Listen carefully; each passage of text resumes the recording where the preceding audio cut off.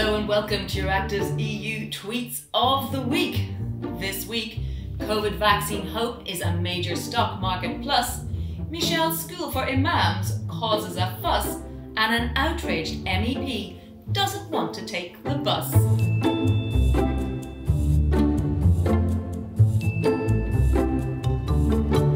This week we are supported by the European left. Find out more about their European forum later on. Well, 2020 has thrown us enough curveballs, so it's nice to have some positive news for a change. Even the markets are celebrating a potential new vaccine and the defeat of Donald Trump, pointed out Nikos Chrysalouras. Pfizer and BioNTech say their COVID-19 vaccine is more than 90% effective, reported Barbara Tash.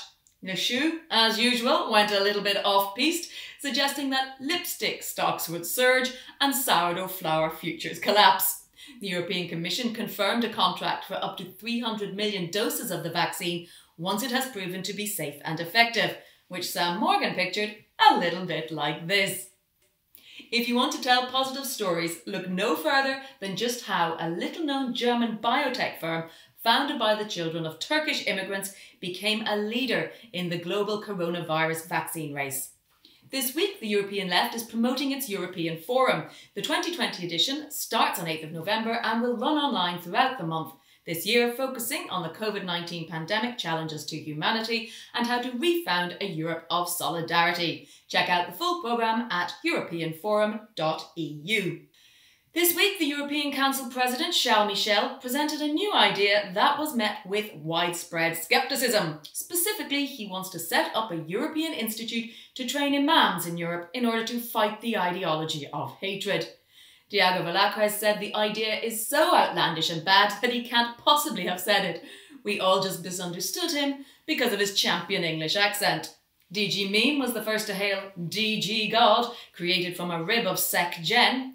Next Generation EU Imam, suggested James Crisp, referring to another of the Commission's widely ridiculed titles. Meanwhile, member states were also getting in on the action and flexing their anti-terror muscles. Austrian Chancellor Sebastian Kurz says his government will create a new category of crime called political Islam. Oh, for fuck's sake, Chancellor, could you fucking not? Begged Luke Dockendorf, clarifying that any expletives are, in fact, perfectly valid technical terms in diplomatic jargon. Finally this week, in another unedifying example of diplomatic debate, EPP MEP Markus Ferber launched into a rant at European Parliament President David Sassoli because he still has a driver while regular MEPs have to use public transport. Sie haben einen Fahrer, wir müssen hier public transport benutzen. Ferber was demanding the return of per diems and the chauffeur service that were suspended during lockdown. Welcome to Planet MEP, tweeted James Franey. Not a good look, particularly during the corona crisis. Fellow MEP Martin Sonneborn was also unimpressed, suggesting the hashtag Pray for Ferber. Cue much of German Twitter telling Ferber exactly what they think about his plight.